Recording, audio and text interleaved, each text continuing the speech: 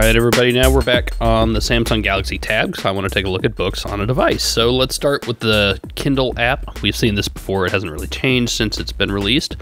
But here we go, we got just some basic settings. You can have archived books, so they're not necessarily on your device yet, and you can download them later. Got some basic sorting settings. And let's see, here's how you actually buy a book. So it fires up the browser and takes you to Amazon. Oh, the Android browser still is not quick enough for me. It kills me. Alright, a whole bunch of different ways to search. Let's just pop in some bestsellers and hit the first thing we see.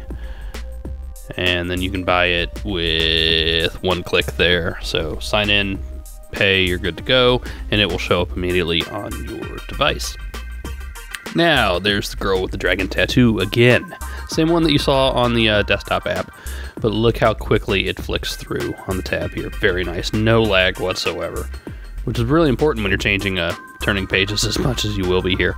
You can see you can scrub through the book. Again, zero lag, does it very, very quickly, very nice. I'm very happy with that. You know, I read all 3 Millennium books on the Galaxy Tab here with the Kindle app. Here you can change font size and get a whole bunch of it to sample, so you can pick what you really want. I like that, that's nicely done. Sepia tone or white text on black background if you want. And there you can change the brightness. I usually leave it at about half and don't leave it on auto brightness. So there you go. Now let's look at the Google app. So this is the Ebooks app. And there is the girl with the dragon tattoo. That's the one that we bought, and then you have 3 other books that come for free. So there's the girl with the dragon tattoo. You saw us buy it in the other video. You get sorting options again. Let's see. Here's where you can manage books and delete them. Now, if you pin them, it will make them available offline. That is important. You're going to want to need to do that at some point, probably, right? Especially if you're on an airplane or something. And let's see what other settings we have. Nice. Okay. I'll take that. You can manage syncing, that's important. And now let's actually look at the book. There you go, that's the book. Scrolling is not quite as fast. It's not bad, but it's not quite as smooth as on the Kindle app. I'll take it.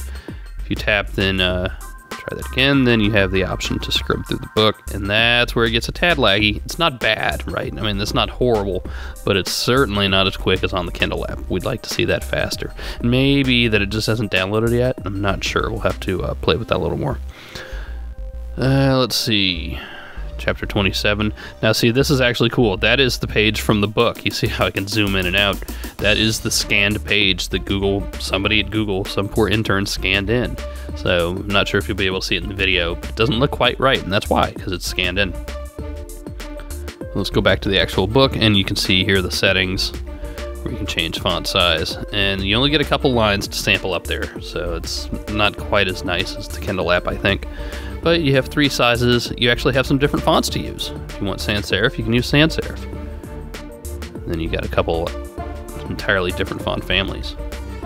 But I'm gonna go back to the serif font. This one I like. You can change the line spacing. You can change the justification. And you can go to night mode, which will give you white text on black background.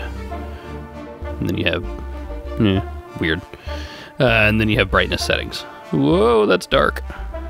Come on, that's bright. Somewhere in the middle, or you can leave it on auto and it will stay with your system settings. So it's fast, it's not bad. I'd like to see the scrolling a little faster. Go back to the books. And there are your accounts. You can choose which account you want to work from.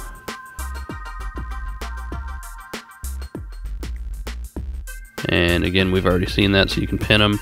Here's how you actually buy books on the app, and it's pretty much the same process as with the Kindle app. So you have a little online store. Let's just pick a book here and say buy.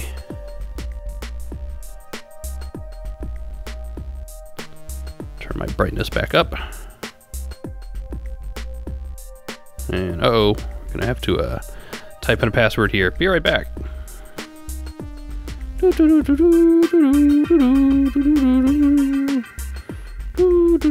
Okay, we're back. And log in.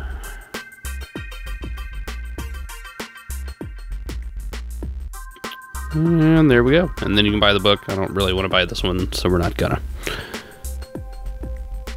And that's kind of that. So there is a quick look at ebooks from Google and Amazon Kindle, which we've seen before. I think the Kindle still wins right now. Ebooks aren't bad. I'm not sure what's going to make me use them over the Kindle, though, so we'll just have to see.